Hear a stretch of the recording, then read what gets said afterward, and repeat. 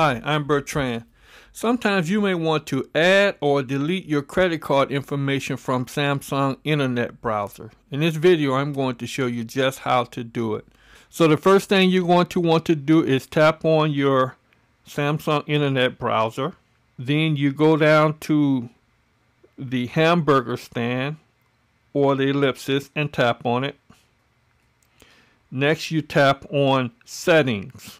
Next, you scroll down to where it says Personal Browsing Data and tap on it. Next, you tap on Auto Fill Forms. Now here you can tap on credit cards and debit cards. Now here is where you can add or delete your credit card information. If you want to add your credit card information, you simply tap the add and then you insert your information in. Now if you want to delete your credit card information, choose the credit card information that you want to delete. Go down to the bottom and select delete. Now your credit card information is deleted from your Samsung Internet browser.